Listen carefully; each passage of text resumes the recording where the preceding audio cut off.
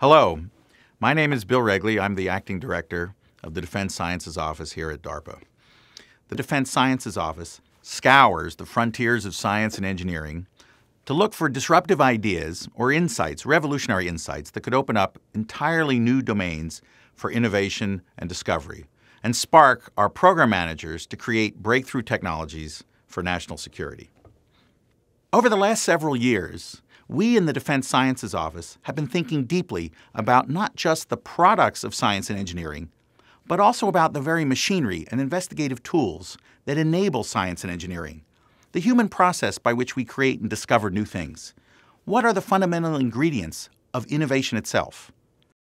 Viewed from the perspective of science in service to national security, the patterns of discovery fall into one of two forms.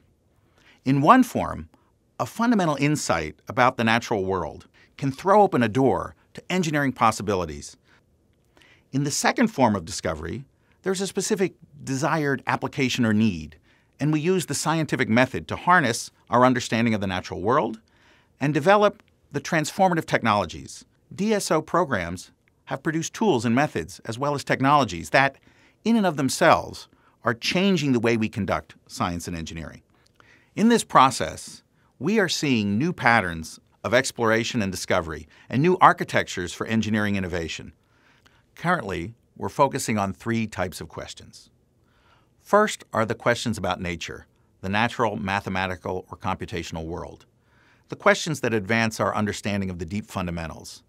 We're exploring questions of this type in areas such as machine learning, where we want to understand the fundamental limits of what is learnable by a machine learning system, or in photon science, where we're asking what the limits are on the sensitivity and bandwidth of a photon detector.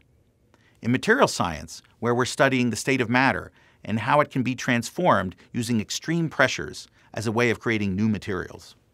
The second class of questions is about how to change the world or control the physical world. These are what we might call classical engineering questions. Can I change the supply chain of a military structure so that I can deliver medical supplies in an area using only the equipment I have at hand? Can I create a metamaterial that will alter the wavelengths of light that hit a focal plane so I can see differently? We have a program developing the new algorithms that will enable unmanned flight of small vehicles in difficult environments where they have very little information and no GPS. In manufacturing science, we've developed frameworks that will allow us to qualify for flight mechanical parts made with additive manufacturing processes, commonly known as 3D printing. We have a program in material science where we're looking at special materials that themselves can replace complex devices. For example, material that transduces heat and produces electrical energy could be used to charge a battery using waste heat from an exhaust system. The third class of questions are those about people, the human element, and society.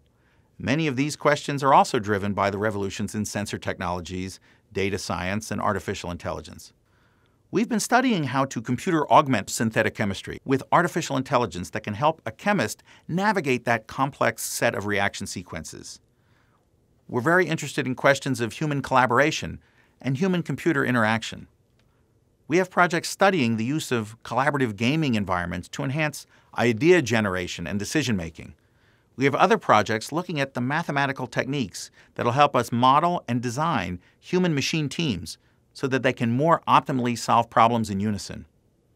In social science, we're studying questions around group identity formation. What gets a group of people to identify around a common theme or topic? That's very relevant as non-state actors become increasingly important players in national security challenges. In the course of doing this social science research, we also want to develop the new methods that ensure the research is reproducible and the results apply in a wide variety of settings. I've described three perspectives the Defense Sciences Office uses to think about the scientific discovery process and the nature of the problems we're solving: the natural world and its fundamental limits, complexity and control, the human element, and design. Viewed from these perspectives, the Defense Sciences Office is trying to create scientific revolutions in service to national security. We invite the broader community of scientists and engineers in universities, companies, small organizations and large to think about how they can align their expertise and passions with these ambitions to take on the challenges of the day. We want the broadest possible community to become our partners in creating technological surprises and scientific revolutions. We hope this perspective into how DARPA thinks and what the Defense Sciences Office is thinking about gives you some new ideas and inspires you to consider working with us. We look forward to hearing from you.